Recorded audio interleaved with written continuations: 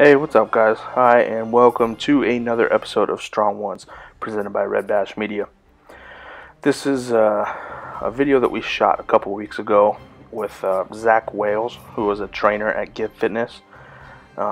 He's new to this area. He's Lompoc, I guess you could call, here in the Central Coast, but he's new to North County. So I don't know too much about him with his powerlifting background. I know recently he's done a couple competitions. But in this video today, you'll see both of us squat together for the first time. So just getting through this intro, which I do need to change. Jamie has competed in her first CrossFit competition, which she did awesome. And now it's time to switch this up and put some new footage and some new stuff and some new goals that we have to conquer. Excuse me for any background noise that you hear. Cruz, the little one, is sick right now. He's got the flu, so sorry if you guys get any weird background noises or any messed up audio. He's passed out next to me, poor little guy. Anyways, I'm not going to put the progression up, but basically my warm-up, I start out at least with 2 sets at just the bar, and then I add on a plate until I get to the desired level of weight that I need to for that day. So I just wanted to cut that video out, and here we are, worked up to 495. Basically, I wanted to explain to you guys the difference in this squat being only a few weeks old. I've already changed it, not dramatically, but enough that I think will help take my squat to the next level. And it's all because of a Max Ada video that I saw on Super Training TV, Mark Bell's YouTube channel. So, here's the difference in the way that I squat and the way that Zach squats. His squats, I absolutely love his speed and his explosiveness. When you see him drop down, you'll see his descent is very fast. You'll see he explodes up through the bar. He's very explosive, very powerful in and out of the bottom. And altogether, we'll see. Get this going. But you'll see the difference, and when I go next, you'll see how slow and how sloppy I go. I've gotten results doing what I'm doing, or what I have been doing for the last year, but kind of plateaued, and now it's time to switch it up. And I'll kind of explain the differences as Zach goes through real quick. When I squat, my first cue is to stick my butt out, and I've been doing that for about a year. Now, according to Max Ada, keeping your weight all in your heels, sticking your butt out, can negate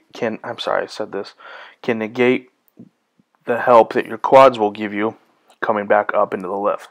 So if you see here, what I've started to do the last 2 weeks, and I can already feel its effects, is when I go down, if you see a tiny, you see it quick, but I kick the butt out first, and then I sit into the squat, which keeps me bending a little bit more forward than I'd like, and the bar path, even though it's the same, it's kind of in the front of my foot instead of in the middle, which is where I want to keep it.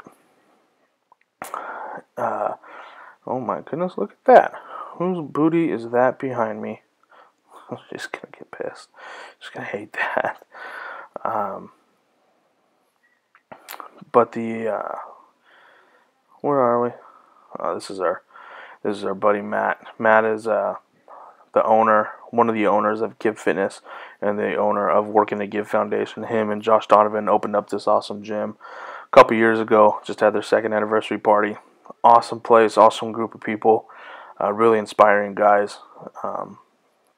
Should get to know the company and look them up at Give Fitness and find out what they're all about. Pretty awesome. But if you look at this squat, you'll see Zach, he kind of breaks at the knees, which is what I've been doing the last couple weeks. All for Max Ada. I don't want to take any credit for finding this new way of squatting. Max Ada told me, or put this video up on Mark Bell. He's working on his form too. There's another bunch of other stuff I could work on, but this is what I'm starting with. And by breaking at the knees and then sitting in the squat, by kicking your butt after you do that, you allow your quads to become engaged at the bottom and then up there through the lift. So right now It's basically all hamstring and all glutes.